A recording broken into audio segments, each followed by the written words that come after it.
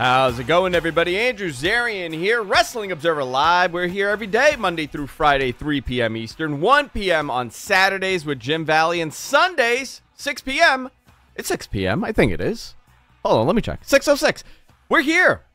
It's with me, Andrew Zarian. Excited to be here today. I feel like trash. I'm just going to let you guys know. I got Matt Ryan joining me from Catalyst Wrestling. You had a big pay-per-view last week. Apparently the house was awesome in Brooklyn. It was a lot of fun. I want to talk to him a little bit about that. Just a little bit, guys. Just a tiny bit. Heard he had a great show. He's going to be joining me, kind of carrying me through this show because had a fever all day, coughing. No, I don't have the vid, though. I just got, if you're watching the video, I just tested myself again for the 8th time. I'm fine here. But we got a full gear preview next week. I can't believe it. Will we see the Elite on that show? I think so. We'll see what happens. Built to War Games, Survivor Series. Big show for them coming up also. I want to hear Matt's thoughts on UFC 281. I thought it was a pretty good show live from Madison Square Garden. The city was bumping yesterday. A lot of those guys, they were out partying all night long. And I want to find out what is going on for this Raw XXX. Last week we didn't get a chance to talk about this, but you know, this is an interesting thing. I can never have imagined that they would have run this title in the Vince McMahon era, modern Vince McMahon era. I mean, they did do a Great Balls of Fire pay-per-view, right? Maybe they could have done a Raw XXX. But whatever you do not Google search that. Do not go on Twitter and start typing up spoilers for Raw XXX. You're going to get something you don't want. Or maybe you do. I don't know. But we have a lot to talk about today, obviously. I want to get your opinions. I want to make this a little interactive. Chat room. If you're in our chats, join us there.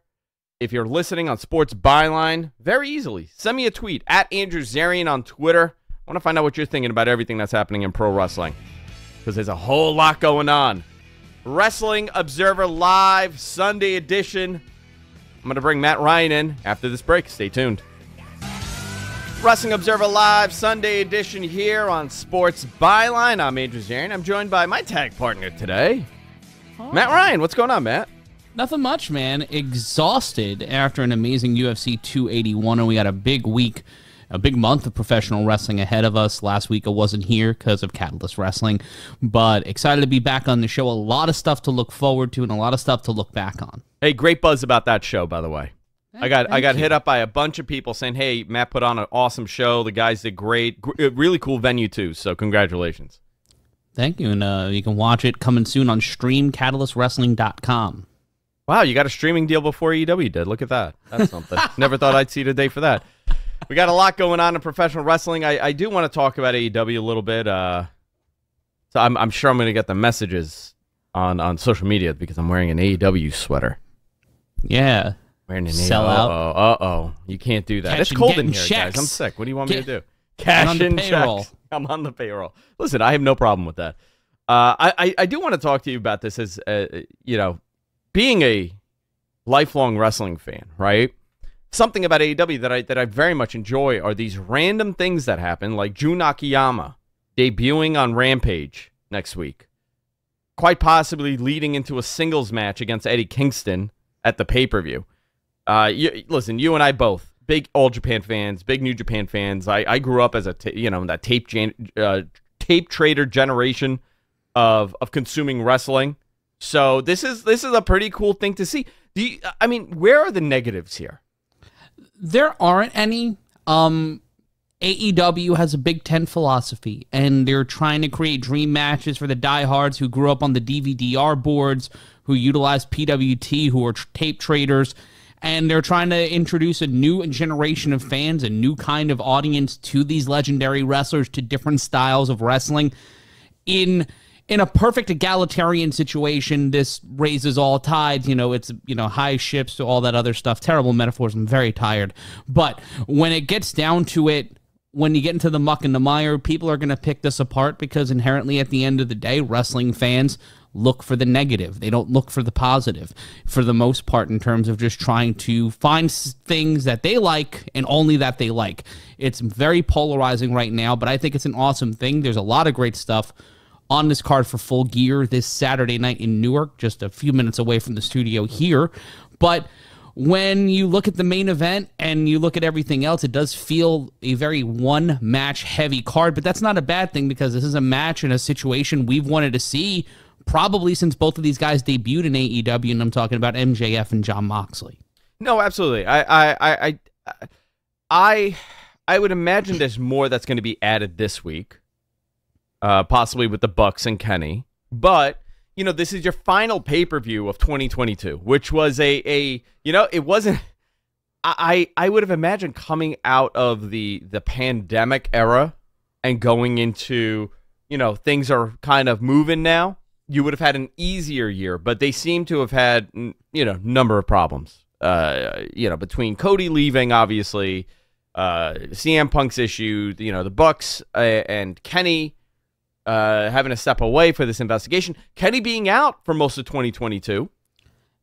I don't think anybody would have looked on January 1st of this year and assumed we were going to end up where we are heading into the final pay-per-view of 2022. I think the outlook as I don't think Tony thought this either.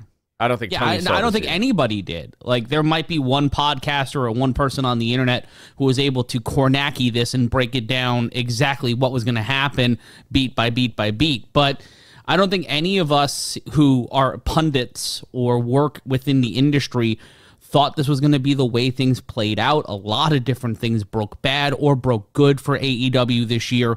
I think from June to September was a watershed time across the industry because of everything that went down with Vince McMahon, with a lot of the institutional changes that WWE made, and obviously all the stuff that happened between July and the end of All Out. Yeah, I was trying to think where would it have gone? You know, where would we have been if a lot of these things did not happen? I don't know. I don't know where WWE would have been right now. I don't know where AEW would have been right now. It's kind of hard to predict. I do think the benefit for WWE is the perception change that's happened over there. Not necessarily you're actually seeing big major changes happen, but somebody said this to me from there as like a half joke, and they said it looks like we went backwards to 2018. That was the joke. That's not a bad, but that's kind of not a bad thing. It's not a bad thing. Yeah, they just went backwards to 2018, and that's what he was saying. And I'm like, look at this roster. You know, look at who you have back, and look at all the ideas you're trying again. You know, yeah, a little bit possibly. You're in 2018. I think Adam Cole would have played a big part in that if Hunter could have had his way. But you know, this is a very different year we're going into with AEW and WWE. It seems like, you know, the momentum is kind of split right now, and AEW is having to play a little bit of defense here. And that's not an untenable situation for AEW. I see a lot of people like AEW in the mud. Like, they're a company that's been around for less than three. They've been around for 3 years. The WWE has had the institutional structures that they've had for 40 years. That is a huge advantage. And this company is growing and learning in real time, and a lot of things that were good for the boys or the business structure ran into a lot of realities that just happen in a workplace. And I feel the idealism behind the start of AEW and a lot of why the fans in the initial run of AEW were so mad after all the stuff that happened this year. That's what happens in the entertainment industry. That's what happened in sports. Like, the Dallas Cowboys in the 1990s had everything going for them, but their own, the egos, hubris, drug addiction within the time period they're playing in. These things happen. These teams fall apart. And it's what you do after that that really defines you and really defines the dynasty that you're trying to establish. And I think AEW is going to take a lot of what they learned in 2022 and apply it to 2023 and be a better company for it 12 months from now. Yeah, I'm looking forward to that. I think this is going to be a very interesting year for both companies, like I said. But look at all these signings now, right? They have AEW now has Saraya, formerly known as Paige. Bandito has officially signed. The Bucks and Kenny are coming back. MJF may be world champion next week. You know, where do you go? What do you do? I think these are all great questions. And I think the same goes for WWE with, you know, but I don't think they have as much pressure on a pay-per-view than AEW would right now, because AEW needs to knock this one out of the park for sure. And you know, this would be the first pay-per-view, post pay-per-view, if nothing goes wrong, that they don't have some sort of travesty coming out of it. Between MJF, you know, the issue with MJF and the issue now with Punk. You know, I'm glad to kind of get it out of the way, but they are going into a big show here in Newark, New Jersey, so we'll see what happens. But the Jun Akiyama stuff, I'm psyched for. I think that's a very cool thing. It's going to be a great weekend of wrestling with a lot of great matches, and Akiyama, and potentially Akiyama versus Kingston on the pay-per-view is kind of a cherry on the sundae for the weekend.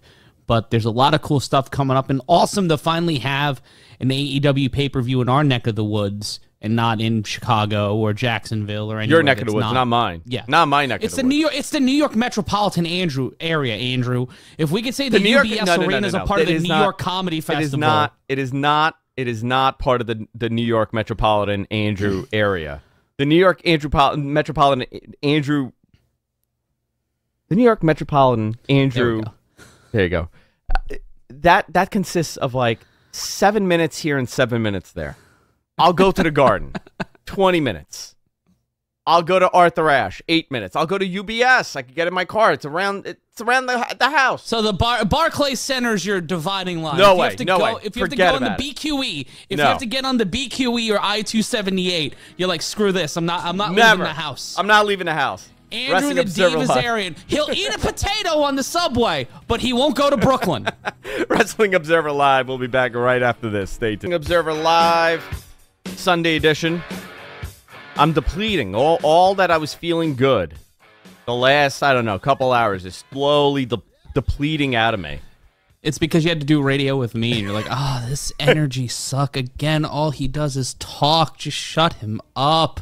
No, listen. That's the chat, my internal monologue, There's something going on here. You need to be on the show. I enjoy you here. UFC 281 was last night. Good show. Yes, it was. Yeah. What'd you think of that main event?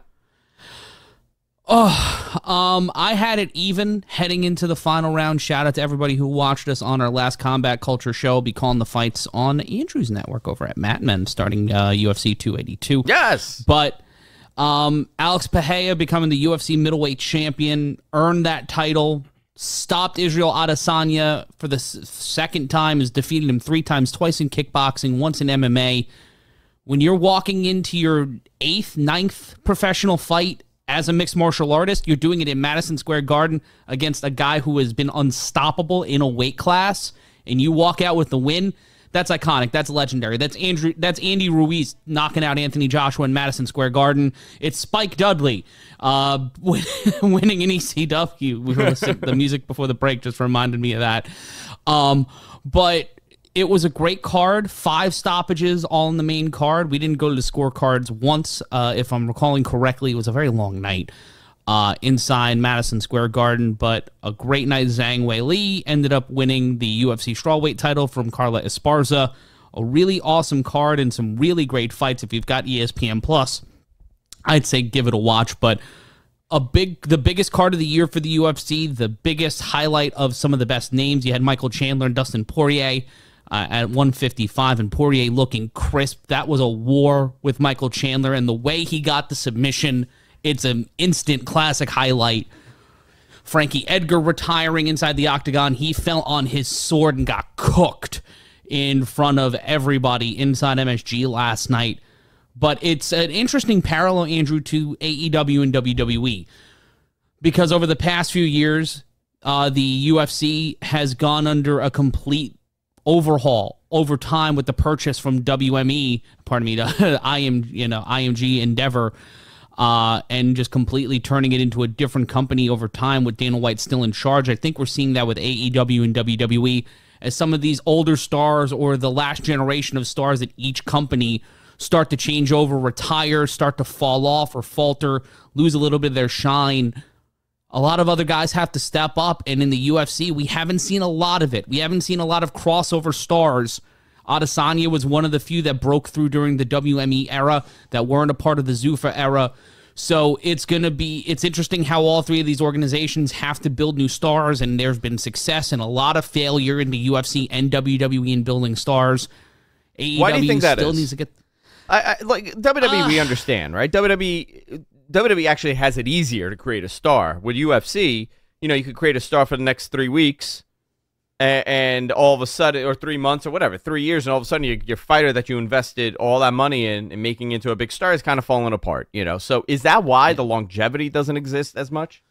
Well, yeah. Look at a guy like Anthony Rumble Johnson, who passed away sadly at 38 today. Yeah, unbelievable. Condolences to him and his, obviously his family, friends, and colleagues in the sport. Terrible to lose anybody, especially at a young age, not even 40.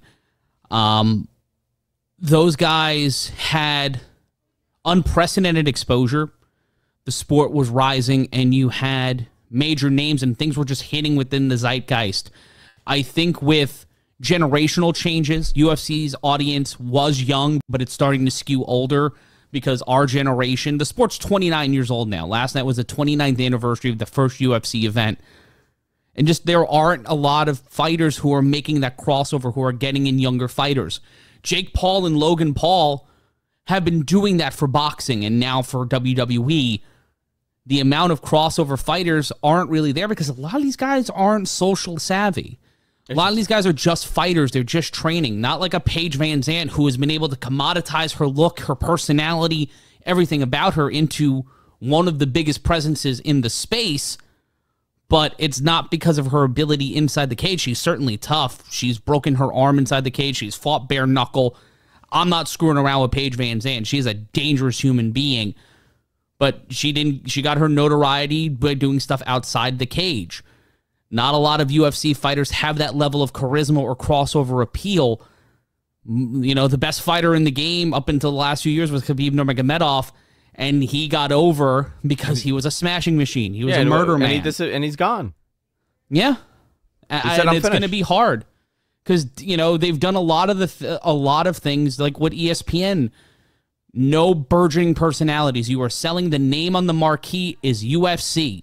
It is not like in boxing, Joshua Ruiz or Wilder Fury. It is UFC, number here, then the byline is the name of the fighters. And the UFC doesn't have the incentive to push fighters as hard as they did because they got guaranteed money coming in from ESPN+. They really don't have to lift a finger all that much in terms of promotion. They try to stack some cards for the end of the year or for International Fight Week in July, but the sport is stuck in a bit of neutral right now, and Bellator, PFL, One Fighting Championship, which is based out of Asia, aren't hitting the notes and hitting the pockets to get a crossover audience. It's a lot of the things that we deride pro wrestling with. The casual fan, the crossover fan. It's not there, and also there's too much content. Yeah. Every week there's a card on ESPN or ESPN+. It's a lot of UFC. Yeah. And that's part of the problem, where I know fight nights are every Saturday. Do I watch every Saturday? No, because to me it's not that big of a deal. I watch the pay-per-views, but I'm not committed to the fight nights.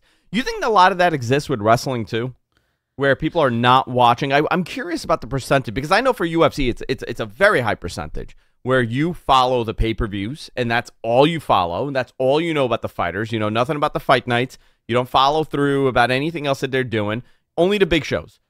How much of that in wrestling exists? I'm curious about that, especially for WWE. Well, it's different because you're following the week-to-week narratives in wrestling. You're not doing that in MMA.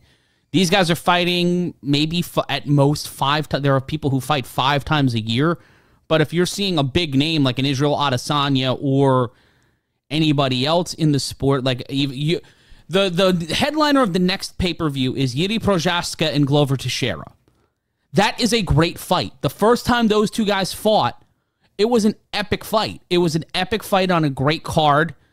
But how many people out there are going to spend $75 to watch Glover Teixeira, who's in his early 40s, and Yuri Prochaska, who is a great fighter, has a marketable look, but a lot of guys in Middle America may not want to watch a guy named Yuri Prochaska. I don't think they know what a Yuri Prochaska is. A lot of people. And listen, I'm on the East Coast. I could barely say the name. No, I agree with you. I think, listen, the fighting, the quality of the fights have gone up. It's just the marketing behind it has kind of gone stagnant a little. Listen, they had a great show last night. Sold out the Garden, 19,000 people in that building. That was not a cheap ticket. Very expensive ticket to go to that show. I know a lot of people that were there, and they said it was an amazing show. Listen, I think that exists. Somebody messaged me while I presented that question of how many people watch wrestling casually only for pay-per-views. You know what they responded with? What's that? NXT. NXT was that for a lot of people. You would watch the specials. You really wouldn't watch the TV. I was in that boat for a very long time up until around 2019, 2020, where they made the move to NXT on USA because it's appointment programming. When you're watching something on Peacock or then on the WWE network, you're like, I'll get to it later. You can't really do that with sports. You can't really do that with fights because you're going to get spoiled. And once all the things happen, and I think that's one of the reasons why Rampage is a little hurt, because they tape some of them on Wednesdays, and it airs on a really tough spot on Friday nights at 10 p.m. when the demographic you're going for is most likely not home. Yeah. No, they're not home. And wrestling isn't DVR programming. Like, we can break down the live in ratings. There's live same day, there's live +3, there's live +7. But the most important one's live same day, because how often, and I want to ask the chat this, how often are you watching a full episode of wrestling television, whether it's Raw, Dynamite, SmackDown, NXT, Catalyst Wrestling on Fight Network, or even Rampage? How are you watching that the same night? Are you watching it and catching up? Are you watching it the next day over breakfast? Like, I feel like Rampage would be better set to be on Saturdays at 6 o'clock. But what kind of rating would that draw? Will that do 500,000? Well, they're pulling in a 434 now, so it would at least overperform. Will it? That's my question. Will it overperform? Well, if you have it at 6 o'clock, and Turner has the NBA package, having that for All-Star Saturday Night, doing an All-Star Saturday Night special in conjunction with Turner, there's so many crossover opportunities that we haven't seen, that they haven't been able to unlock or get into, and I think that there's a lot there that they just really haven't tapped into, and I think being on Fridays is a pain point for them. Listen, it's a pain point for me. My wrestling habits, my watching habits are all over the place. I tend to watch Rampage, Dynamite live most weeks. 95% of the time I'm watching it live because normally I would do a show on Thursday. Now we do it on Friday, but I got in the habit of having to watch it live so it's fresh in my mind on Thursday morning. But Raw, I'll watch Tuesday. SmackDown, if I'm home, I'll have it on. But if not, most of the time I'm not home on a Friday night. I'll watch it, Sunday morning or Saturday morning. And it's a good show. But to me, you do lose something when you're not watching it live. You do lose something. I have a bunch of questions for you, actually, about Rampage and what they could do after the break. Wrestling Observer Live, Sunday edition. Join us after this break here on Sports Byline. Stay tuned. Wrestling Observer Live, Sunday edition here, joined by Matt Ryan of Catalyst Wrestling. Indeed. We got a War Games pay-per-view in a couple weeks. I know, and I'm so excited. I know, right? Why? Isn't it fun? It's Survivor Series. I'm always excited. It's the fusion dance I've wanted since I was a small boy. Ever since the concept of War Games and the concept of Survivor Series was explained to me on my television, I was like, this should be a thing. For 21 years, we could have had... Imagine if Survivor Series 2001 ended with a War Games instead of the winner-take-all match. That would have been a fun little butterfly effect. That could have been a fun little piece of history. And utilizing the property they just spent several $1 million on, it would have been great. But now Triple H really utilizing the IPs that he has access to. And I'm excited because I want to see how they're going to do War Games on this level. We saw what happened with NXT, and whether or not you like the newer War Games in comparison to what we grew up with, the fact that the cage really didn't have a roof on it, a lot of plunder, a lot of tomfoolery. They were effective, and they got over with that audience. It's going to be interesting to see how they modify it for the main roster, how they utilize the personalities that are going to be in those matches, and what things do they take from the NXT ones? Are they going to do like what they did with the Fight Pit and just make some aesthetic changes?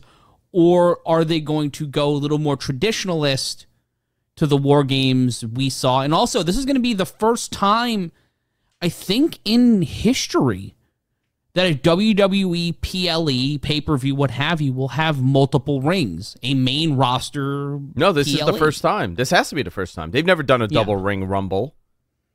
Oh, no. Maybe they'll do that next. What was that terrible was the old WCW Houston Battle Royal rules. Yeah, but what was the double ring battle WCW version? What do they call it? World War III. World War III. There you go. Yeah. I don't know. I'm hoping this goes over well. Listen, you have the IP. How are you not capitalizing that with marketing, right? Like, you have this really cool cage concept that kids would love. I remember. Listen, I had that WWF ring. I had that WWF ring. The fact that it came with the steel cage, you know, I was like, wow, that's awesome. I could build a steel cage. I used to build like a little War Games thing and put it on the top. For me, I think it's a really fun thing to see. Now, whether or not it's going to execute great, that's the question here, right? This is the first time they're doing this match on a main roster television show. Less room for error for them than NXT. And these matches look pretty good. So it looks like the men's, so far it looks like they're building to 2, right? This is it. Yeah. On the women's side. When they announced it, they were going to do 2. Yeah, on the women's side, you have Damage Control, Nikki Cross, and To Be Determined versus Bianca, Asuka, Alexa, and 2 other TBDs. I feel like Candice LeRae ends up in there one way or another because of her involvements in the women's War Games in NXT. It'll be interesting to see how those fill out. I think that's going to be a lot of great personalities and a lot of great moments. If you remember Io Sky's garbage can moment from War Games a couple of years ago, that resonates a lot with fans. And I have to say, the stuff they've been doing with Damage Control, they've sold them as a top act. Definitely It doesn't have. feel forced. It doesn't feel forced. It doesn't feel wonky. It doesn't feel like those component parts shouldn't work together. If you were telling me on paper, I'd be like, that's a little bit of a weird choice, but it's a peanut butter and chocolate situation where it's like, oh, this is great together. This because they're booked sense. strong. They're booked strong. Yeah. They won the title twice already. They're booked strong. And you know, to me, I think having them together and doing this War Games match, it's going to work. Now, for the men's side, you got the Bloodline versus the Brawling Brutes with Drew McIntyre and Turnbuckle Al. So, who do you think that last guy is in here? I don't know. It could be Kevin Owens. Kevin Owens coming back Owens. could be. Could. I think that would make a lot of sense because of the tie-in with Sami Zayn. He is a Brawling Brute. Yes, he certainly is. But is he? He's on SmackDown technically, right? Yeah. Or are we in Whose Line territory with the I don't know. rosters at this You point? know, I was told when they months ago, I was told the line for this hard split is it's loosened up. There's no hard split anymore as far as the rosters go. Yeah, you're gonna have key people on certain rosters, but you know, if you're a top act, you're gonna hover back and forth. Yeah, which makes a lot of sense. That's how you're gonna appease both USA and Fox. And I think that with the potential elimination of Money in the Bank and a lot of scaling back. He's on Raw, by the way. He's on Raw. Thank you, MG, for sending that along. I was going to say that, but I went on another tangent because I love myself and hate myself all at the same time. Doesn't make sense, but I'm in the media, so it makes sense. With the scaling back of Money in the Bank and the Hell in a Cell PLEs and making less gimmick match focused events, do you think they try to find new ways to eventize things? I think the best thing for them, if they're looking to create different rosters or kind of have a set roster for each show that people can bet, and then you have these exceptions, I would eventize the draft. I don't know why they haven't done that.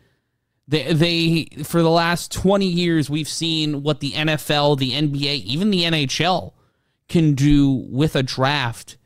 And when you're in control of literally every aspect of the product, and you have the ability to run where they do the draft for the major sports leagues, whether it's the Barclays Center, formerly Radio City, like Radio City would be ideal because it's right in between Comcast and Fox headquarters. And you can actually play up a lot of that and turn it into a whole event. You could do it over a weekend. You can even do a dedicated PLE for it, or even maybe a simulcast if everybody would play nice, because there's a lot of money on the table. You know how I would do it? I would take the draft and make it 2 separate occasions. One, I would have everybody's eligible except your champions.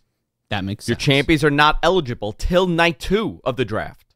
Ooh. Night 2 of the draft, your champions are now eligible. So it eliminates the whole concept of why wouldn't you grab Roman Reigns first and Brock Lesnar first?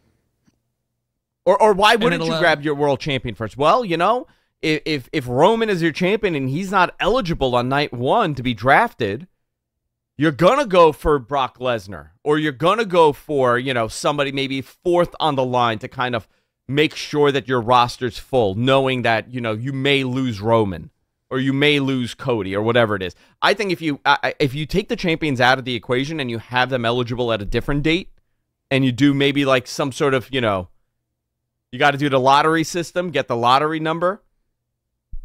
I don't know. I think you could do something fascinating here. I think you could do something different, which, you know, we'll see. You can.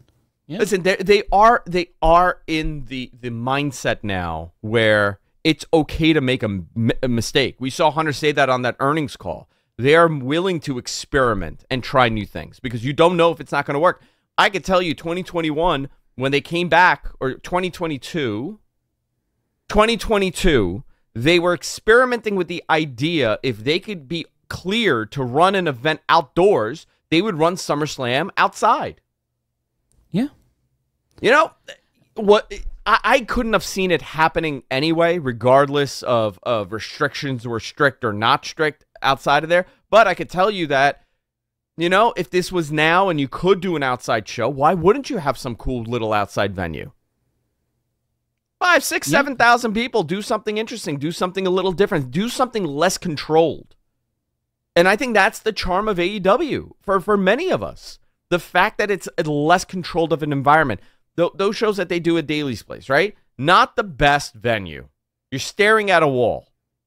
However, Daly's Place. Is that what I called it? I did call it Daly's Place. Yeah, I was right. But it looks different enough. Arthur Ashe Stadium. Is it the best stadium to be in? Absolutely not. But however, you know what? It's a different setup. It looks different. It feels different. Big time energy in that room. Those things go a very long way. They just got to experiment more. I completely agree, and I think that the WWE have the cachet and the latitude now to take more risks, to do things differently. I would really root for them to run a baseball stadium up here in New York, because those Yankee Stadium and Shea Stadium shows held such importance to the market. And the fact that no major wrestling company has run in either of those stadiums is so quixotic to me. I get a little ping every time Citi Field is mentioned for anything. Yeah. In that company. And I've only heard it once. I only heard Citi Field mentioned one time for any kind of event. Well, what was it, man? I'll tell you off the air. Okay, Didn't happen. Well, Didn't happen. I think I spoke about it before. Didn't happen a couple of years ago. They ran New York, didn't they?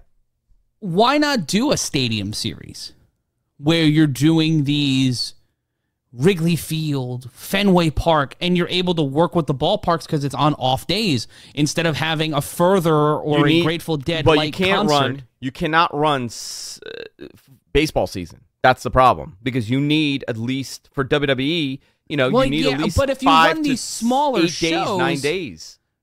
If you run these smaller scale shows where it's not the over-the-top stuff and it's about ambiance and presentation and showing off the space, I know that's not what the WWE does, but if an AEW picked up on that... If WWE does that, you're going to say it looks low rent. If if WWE runs a show, they're gonna have to do it in a big scale. If AEW runs a stadium and it looks like what Ring of Honor was doing in Coney Island, or it looks like any other stadium show, I'm gonna tell you, people are going to reject it instantly. I think it's awesome. Like I like baseball. I like being in there. However, the reality is you're not getting the best experience being in a stadium. And also MLB. They're very strict with their stadiums. But now, That's I mean, true. they're doing everything and anything to make money. So maybe there's that's a great alternative, though, that was brought up by MG Geek. MLS stadiums. Red Bull Stadium in Harrison, New Jersey. There's all these smaller stadiums opening up where the Los Angeles soccer team plays. I get it now. I get what you're saying. You get the ambiance of being in a stadium, but you're not filling. It looks like there could be 60,000 people there, but in reality, you got about 18 or 19, 20,000 people. Yeah. I mean, And Arthur also, Ashe is a great example of that. If you told people that they fit 42,000 people in Arthur Ashe, I think people would tend to believe it. And we were talking about boxing and MMA before. The UFC runs these massive shows, or like when a boxing event takes place at Wembley Stadium, you're really not having over-the-top entrance sets. You'll have over-the-top entrances, but you're letting the enormity of the space, you're letting the atmosphere dictate the story. And I think we get caught up a lot in pro wrestling in the performative presentation of a show. Sure. The Trons and all this other stuff. Some of the greatest moments in wrestling history happened with the only real monitor being the thing that's hooked up to the stadium, and not having 50 million screens and not having all of this, not this sensory overload. It might be a great thing and also really beneficial to people like me with ADHD. But that's there you go. Listen, me too. Wrestling Observer Live. We'll be right back after this break on Sports Byline. Stay tuned. Wrestling Observer Live. Final few minutes here on a Sunday. Why are you laughing, Matt? What's That's so right, baby. The Midnight Rider is here on Wrestling Observer. Where's that Dave Meltzer? I got problems with him about what he said about me in '88. I'm going to fight him in front of God and everybody. Get my bull rope. We brought up the Midnight Rider a couple times on our breaks, and it just so happened to work out for us. How many Midnight Riders were there? Tonight in the Omni. The potato. The loaded potato. You know what? You know what my move is going to be? When I show up at Catalyst Wrestling, I'm going to have a loaded boot. I'm going to have Britt Baker's boot, and I'm going to load it up with the potato. That has to be the spot I do. You know what? That'll be my gimmick. I just take Britt Baker's boot around. I'm like, listen, I'm not really into this. I'm not into the boot stuff. I'm not. It's just a weapon. It's not a weird thing. I won it at an auction. It was for kids. $800. I think it was Tuesday's Children, right? Wasn't that it? Well, good job for saving it for the kids. For the kids. You hit me in the eye with that potato, baby. I can't see. But tonight at the Greensboro, in Greensboro, I'm going to come down there. It's going to be me and Dickie Murdoch. And I'm going to elbow you in the face until you cry. You pretty man. I'm going to hit you again. Did any heel call it the gang Greensboro? Lost opportunity there. Get me a time machine. We're going to 1975, and we're making $12 million. That's it. Just on that promo alone. Guys, I had a blast with you guys today. I had a tremendous time with you guys. Follow me on Twitter. My voice is going at this point. At Andrew Zarian. Hey, little news here. If you have not subscribed to the Mattman channel, do so for us. Mattman Podcast here on YouTube, or Mattman Podcast everywhere podcasts are available. And also, Matt Ryan is starting off.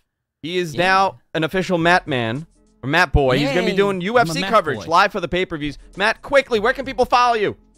You can follow me on Twitter at Matt Ryan Yos. You can follow me at Catalyst Wrestling. Go to streamcatalystwrestling.com or go to bellhouseny.com and buy tickets to our Catalyst Wrestling show January 22nd. Rock the Bell House. And that's it, guys. We'll see you all next time on Wrestling Observer Live.